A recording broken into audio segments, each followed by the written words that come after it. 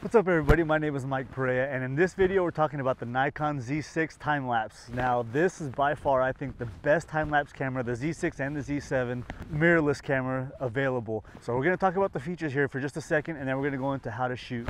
So the Z6 and the Z7 both do in-camera time-lapses. Now the Z6 will shoot a 1080p in-camera, which means it'll create the movie in the camera, which is huge for reducing time on post-processing, because if you guys have seen my video, which is a day to night time lapse, I'm going to link it up right here. My full workflow from start to finish, from in the field to post-processing on my time lapses, they are very time consuming, so to have it done in the camera is huge. The Z7 will actually do a 4K in-camera time lapse, which is awesome.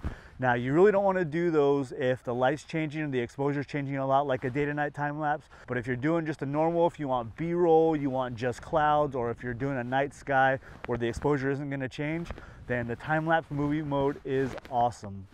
The second way you want to do it is shooting with the intervalometer built in, shooting stills, then combining them later on in post-processing. Like I said, you'll have my full workflow in that video of what I do when I post-process my images. Now, using the intervalometer is nice because the Z6 will do a 4K time lapse with the intervalometer shooting stills, but yes, you can actually do a 4K with this camera, which is awesome. Now, the Z7 will actually do an 8K time lapse. So let's get into how to shoot in the movie mode, then we'll talk about the time lapse intervalometer. So what you want to do, you want to go into your photo shooting menu.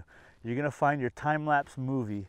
Now, your interval is how often you're going to take the shot. So normally, if you're doing just the normal clouds, I would say about 10 seconds. If the clouds are moving a little bit faster, you want to be about maybe 5 seconds, or you can even go faster than that. It's up to you. The only thing is you want to have the interval longer than your shutter speed. So go into your interval, choose the setting you want, have your shooting time. So if you want to shoot for 25 minutes, it'll show you down here on the bottom, if you shoot for 25 minutes, every 10 seconds, you're going to have a 2.6 second time lapse. Now I like to keep my time lapses around 6 seconds, maybe 10 or 15 if I'm doing a day to night time lapse. So usually 6 seconds is a long time lapse.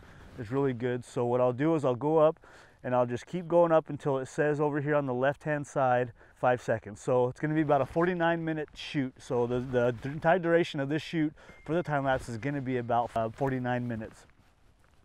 Now exposure smoothing, I usually leave off. Now what that does is that if the light does change, the camera will automatically kind of try and adjust it. I don't like it to do that. Like I said, if I'm setting it up for a movie, I don't want the exposure changing at all. I want it to be the same. I don't want to introduce anything that could be a flicker or anything like that, so I leave it off. So everything's set up to go up, and then just hit start. Now before you hit start, you make sure you have a proper exposure before you start shooting, obviously, and then yeah, just hit the button, start shooting, and just like that, movie in camera. Absolutely amazing. Just like I said, such an amazing feature. If you're just shooting B-roll, if you don't want to use any stills from the time lapse, then this is an awesome function. The next thing we're going to do is go into your interval timer shooting. I use this when the light's going to change. With the Z6, because it's a 24 megapixel camera, if I want to shoot the 4K, I have to use an intervalometer that's built in, which, like I said, this is one of the only cameras, especially one of the only mirrorless cameras, that has a built-in intervalometer, which is awesome. You don't have to get a separate plugged-in intervalometer, wireless, or anything like that. It's all set up in the camera. Almost the same thing as the movie mode, but it's a little bit different. You got a little more options here, so I'm going to show you guys. We're going to go through. So you got your interval, just like you would in the movie mode, but here you're going to go over your intervals and the number of shots per interval. So you want to do 1 shot per interval. Okay, so I'm going to leave that alone, and then you're going to choose how many shots you want. So instead of choosing your duration and it giving you what you want, you're going to have to do a little bit of math here. So let's say if you want a 6-second time lapse, and the way I shoot my movies is I use a frame rate of 24 frames per second. So I round that to usually 25, so I know 150 shots, I'm going to get about a 6-second time lapse. If I want anything longer, obviously, then I just do the math and double it. So 300 shots is going to give me about a 12-second time lapse, and so on. So I use that. Once again, exposure smoothing off, silent photography on, and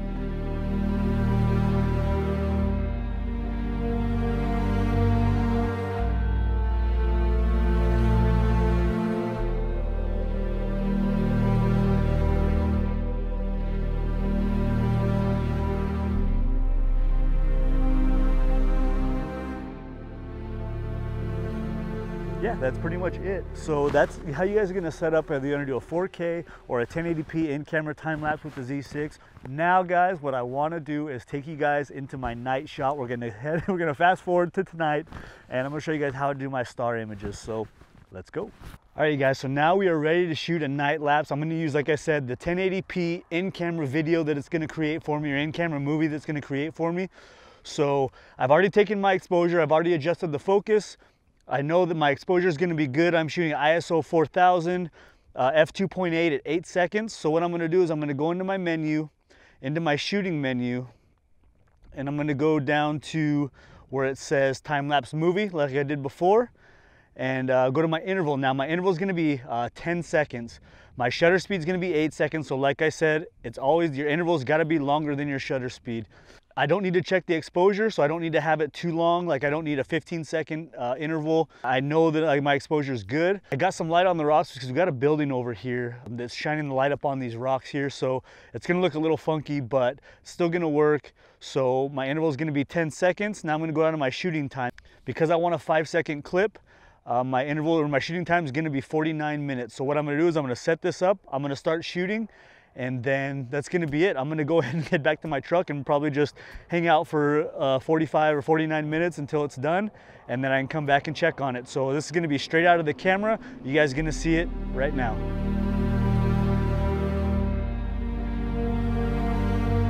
All right guys, so that works out fantastic. I don't have to do any post-processing to that. It's right out of the camera, 1080p with the Z6.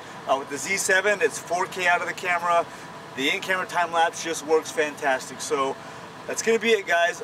Any questions about the Z6 or the Z7, just leave them in the comments below. So with that being said, thank you guys so much for watching. I really appreciate it, and I'll see you on the next one. Bye.